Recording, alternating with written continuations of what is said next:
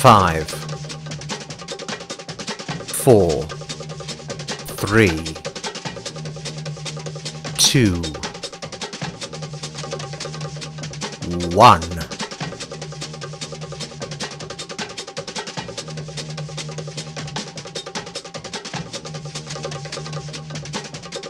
Liftoff.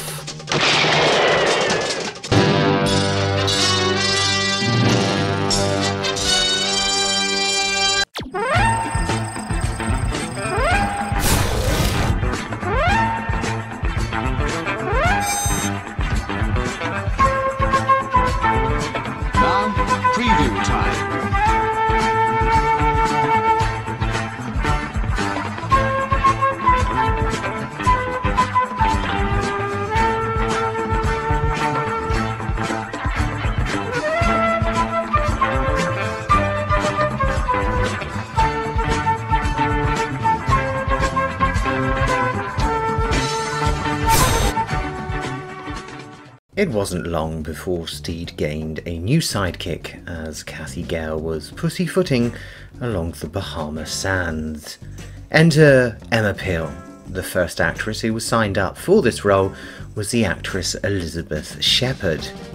Here Shepherd is seen in her poppy-coloured fighting suit. The Shepherd version would wear just the one black glove, and this was going to be the hand that would administer the fatal chop to her opponents. Unfortunately, things did not work out. Shepherd was talented enough, but the character just wasn't right for her, and some said it was like a square peg trying to be fitted into a round hole.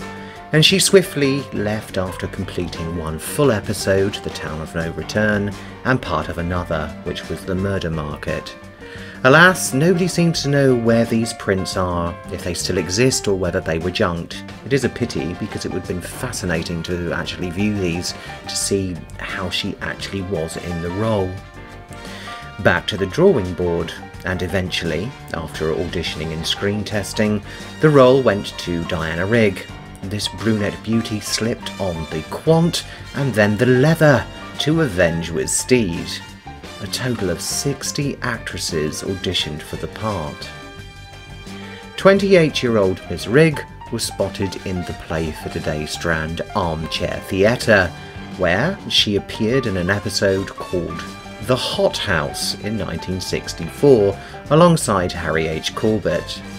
The casting director at the time was taken back by her performance and thought she would share her findings with Albert Fennell, the new producer of The Avengers, and Brian Clements, who was the new co-producer. So, Diana Rigg was sought as being a high contender for the Cathy Gale replacement. Rigg was asked along to the screen test, and was almost an instant hit with the producers, and immediately a decent rapport happened between her and McNee. Diana Rigg said that initially she screen tested for the part as a bit of a giggle. Steed and Mrs. Peel echoed the Myrna Loy and William Powell combo in the Thin Man films, especially the wisecracks. Such chemistry and spark between both actors ensured that the production crew and writers were certain they had found Steed's counterpart, and the worry about the gap left by Blackman's departure was soon dissipated. Although the blueprint was set by Cathy Gale in Emancipation, if nothing else, Emma Peel differs from Cathy Gale in a few ways. Cathy used to use judo to combat her assailants, whereas Emma now uses karate. However, the karate that Emma chooses is quite a balletic form of defence, and unlike Blackman, who took lessons, Diana Rigg had an almost crash course in her style of self-defence, assisted by the stuntmen on the show, especially a gentleman called Ray Alston, who meticulously choreographed the fight sequences. The tower, gentlemen. The riches it holds. It is in our grasp. Nothing can stand in our way. Oh, I wouldn't say that.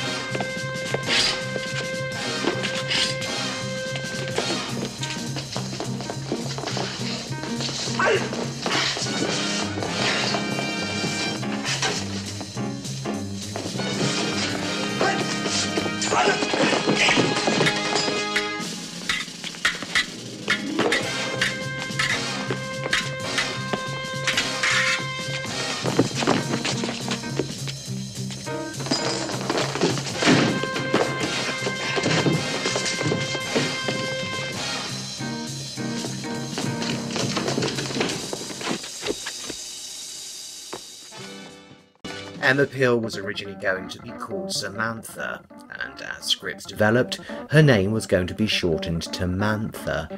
It was Marie Donaldson, a production press officer, that had a flash of inspiration.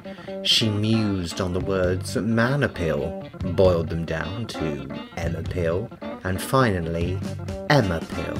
ABC television were still keen to set trends. Something that worked so well in the previous Gal seasons was the actual fashions. And so they rendered the services of fashion designer John Bates for this. The monochrome fashions were designed exclusively for the show and eventually were sold to top-end retail outlets. Bates used simplistic but stylish black and white tones, which translated boldly to the black and white TV sets across the nation.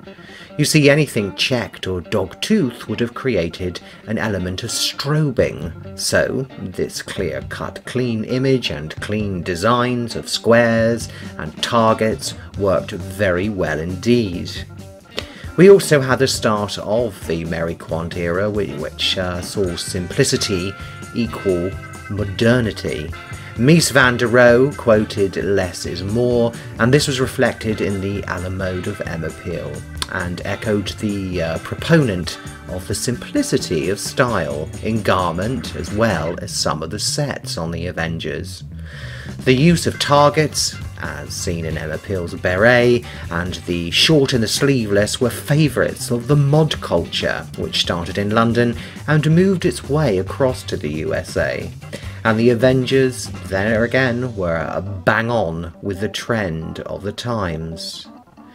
The shadow of Prime Minister Harold Wilson's White Heat of Technology speech still cast over this period, and there were, in the show, nods also to the space age, as silvers and bold graphites were also used to maximum effect on set and on the body.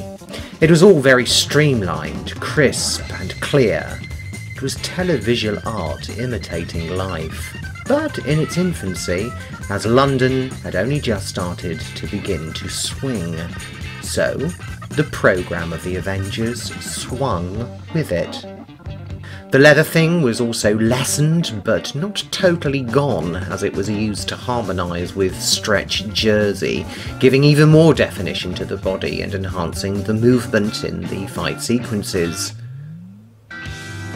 To fashionably express the hidden tigress element to Emma Peel's character, there was a substantial amount of fur and animal skin for some of the costumes, snakeskin especially. These were placed tightly over flowing crepe de chine blousons, giving the character, underneath, a soft centre. The fur, controversial now, but then was just how it used to be, was supplied by Selencourt. These were black and white furs to continue the theme laid down by the fashionistas involved in the programme, and the fur itself was mainly rabbit, which was cheaper but effective in representing something more exorbitant than it actually cost. The designs themselves were launched in August 1965 at the Cortlands Fashion Theatre in London, and shortly after this major retailers and boutiques were selling the line. Every trendy woman of the times could be Emma Peel for the day. By now, The Avengers was a total must-see. A total belle epoque in Avengerland began, as arguably this was the definitive in designer detectives. Also fresh starting, as we mentioned before, was a new producer who was Julian Wintle, and he replaced John Bryce. And there was also Albert Fennell overseeing the production, and Brian Clemens of course became the associate producer, though Brian Clemens was still keeping an eye on the scripts. The music changed also. Dankworth left and composer Laurie Johnson provided what we now associate with the show, redeveloping it over the course of the series' history again and again, but still maintaining its power. And it's instantly recognisable to not only cold TV fans, but most of the viewing public. It's a leviathan of a theme tune and reflects the style of the show so admirably well. The soundtrack here is a total jazzy brass fanfare. It's used to full effect in the fight sequences, one of my favourite scenes, and overall, to be honest, one of my favourite scenes ever to be on television, happens in the story Death at Bargain Prices. This is where Emma uses the click of her fingers to obtain a gun before launching into a fight scene with an assailant. It is to me so stylish, so cool, and works so well. This is why the Avengers works. Right. Back up.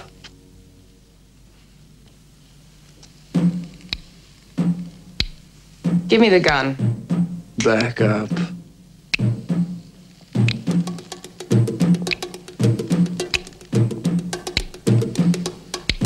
Give me the gun.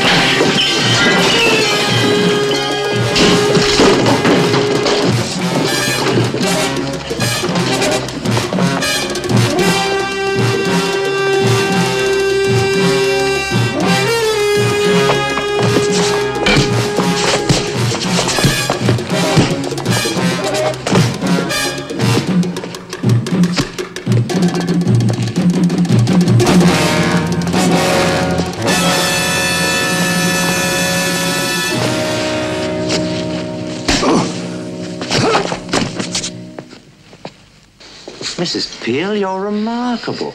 Oh, I've broken my... Wow, I needn't say any more. To me, this monochrome era of the Avengers, despite its lack of psychedelia and bold colour combination, is my personal favourite season. Not only do we have the slight grittiness, which hasn't faded out totally in the programme, we also have the capriciousness, and the balance is just right. Also noticeable is the series now being put onto film rather than it being on videotape, giving it a superb monochrome sheen, and the style on display with, well, just about everything really, is absolutely breathtaking. The writing, the direction, everything culminates into a tour de force programme. Albert Fennell was also an experienced film technician, so his understanding and guidance of the process totally shaped the programme's look and added so much value. The Gale episodes were never screened in America, so it was with Season 4 that the show was exported to the USA, with a marketing campaign prior to it being acquisitioned, which extolled pure quintessential British virtue. We, at the time, were a proud nation, and this glory shone brightly in the show, captivating audiences not only in England, but eventually around the globe. And one can clearly see why. In Avengerland, the Britain we imagine as an idyllic chocolate box village infiltrated by stylish dastardly did actually exist, where everything stereotyped, positively so, existed. It was all wonderfully stiff-upper-lipped, but liberal, a perfect juxtaposition. To introduce the series to America, a chessboard sequence, another pop art mod visual, was tagged on before the episode, so stateside the viewer knew a bit about our crime-fighting duo and what they were all about. This essence of the show was snapshotted perfectly. Extraordinary crimes against the people and the state have to be avenged by agents extraordinary. Two such people are John Steed, top professional, and his partner, Emma Peel, talented amateur. Otherwise known as the Avengers.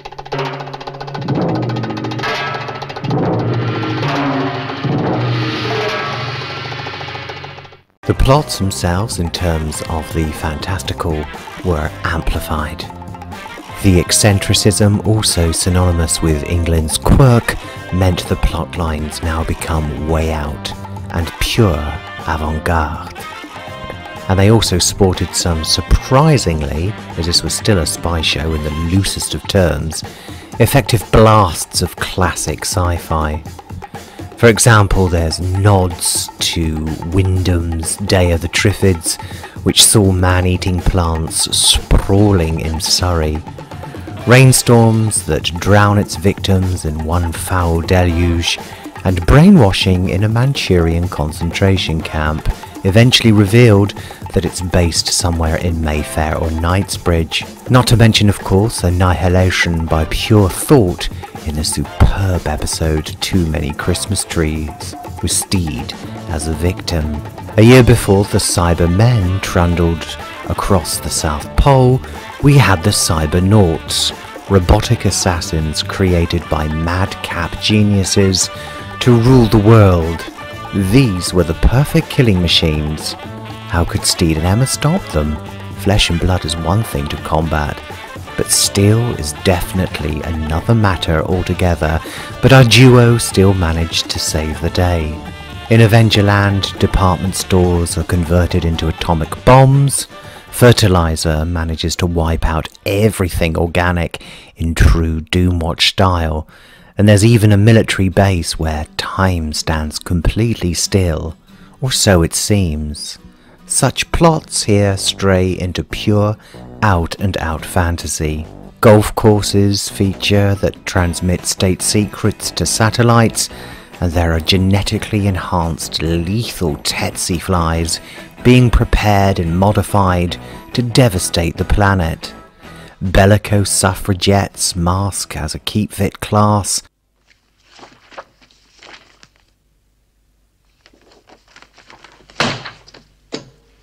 Miss Pirbright? Yes, Mr. Barton? I'm going through these Lloyd's returns. Do you know I can't make head or tail of them? That's my new filing system, Mr. Barton. Oh, is it? Then perhaps you'll be kind enough to come in here and explain it to me.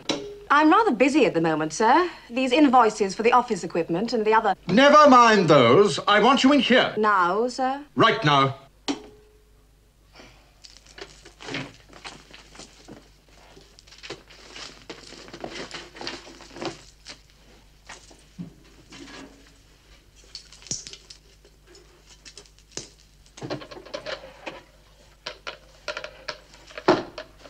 Did you hear me, Miss Pirbright? Right now, and bring all the files with you.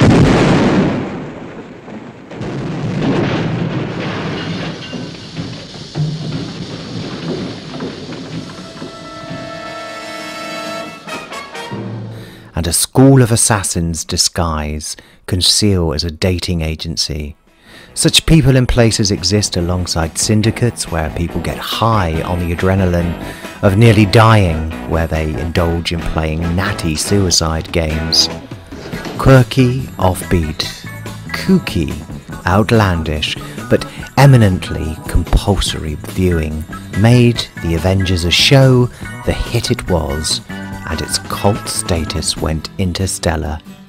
The Avengers was must-see television at the time of broadcast, as much as an Yves Saint Laurent outfit or a Sassoon haircut was a must-have. The Iron Curtain was also lampooned in the story Two's a Crowd, featuring the character called Brodney, played by Warren Mitchell. He would return in the Colour series. Like the previous season, guest stars also pop up. Some, I would imagine, were queuing up due to the popularity of the show and lending their acting talents to something which was proving to be the ultimate in trend. Some very well known to Doctor Who fans. For example, look out for Michael Gough, Frederick Jaeger, Andre Morell, Wanda Ventham, Caroline Blackiston, Gordon Jackson, Jeffrey Palmer, Roy Kinnear, Gerald Harper, Peter Bowles, Julian Glover, Liz Fraser even, Bernard Cribbins, Nigel Davenport, John Le Mercier, Dennis Quilley, Patrick Mower, Jacqueline Pearce, and dear Ron Moody, amongst many, many others, all appeared and supported the show, making what it was. Sometimes the show was like a glossary of cult television thespianism. This continued, as a matter of fact, right up until the end. Oh, and one must not forget, and I'm sure I'll mention this in the next episode, in the Colour Rig series, none other than Christopher Lee and Peter Cushing guest star. Television Nirvana. Amongst 26 episodes that appear in the Diana Rigg monochrome season 4, the two that stand out for me, that are in fact premium examples of this series and of the genre, in my humblest opinion, are the episodes A Touch of Brimstone.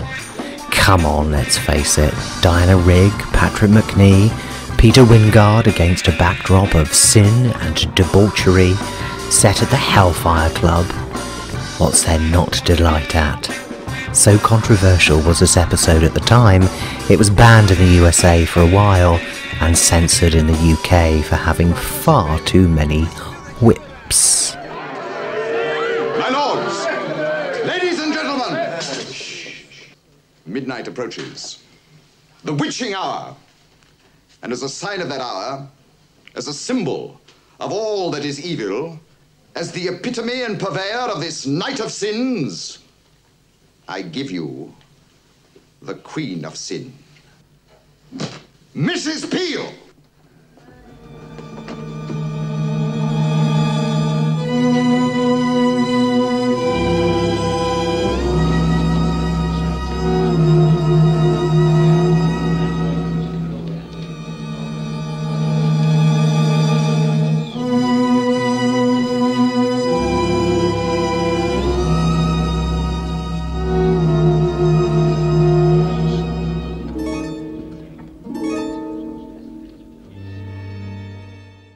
Another highlight sees Emma go it alone in a story called The House That Jack Built, inheriting a house from her uncle. However, all is not what it seems, and she ends up trapped there with Steed to the rescue. Look at those sets, they are amazing, and there again maintains the steady flavour of the programme. Finally, the monochrome series came to an end with a story called Honey for the Prince, where the exotic Middle East sets the scene with its colossal honeypots, nods to Scheherazade, harems, magic carpets, and Mrs. Peel doing a naughty little cavort, the Dance of the Six Veils. And also quite a bit of innuendo featuring in most of the episodes of this season. Now, dear viewer, can you see why this is one of my favourites? I hope you can. The majority, if not all of the episodes of this series, is excellent and highly enjoyable. I stand corrected, immensely enjoyable. To be honest, I've run out of words of praise. Predictably, and deserving so, the Avengers gained a huge following in the USA, and the stateside wanted more. The schedule for Macnee and Rigg was grueling enough though, comprising of 14-hour days, 60 pages of dialogue to learn per week, and due to it being filmed more outdoors, the grueling schedule was a little bit hectic for the people involved, producers as well. However, contracts were renewed for another 26, and to appeal to its stateside fans, as well as having investment from the Americans, the Avengers entered the psychedelic era by adding a soak of polychromasia. In layman's terms, the Avengers was going to be showcased in bold, beautiful colour. Until next time, cheerio. Feels very strange without a body. Not like home at all. I feel a deep sense of loss. When you think of all the bodies we've had in the past. More than we needed sometimes. Didn't know when we were lucky.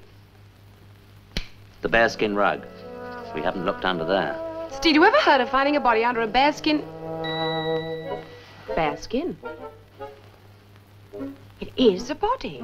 A woman's body. But it's alive. I don't mind. I'll handle this personally.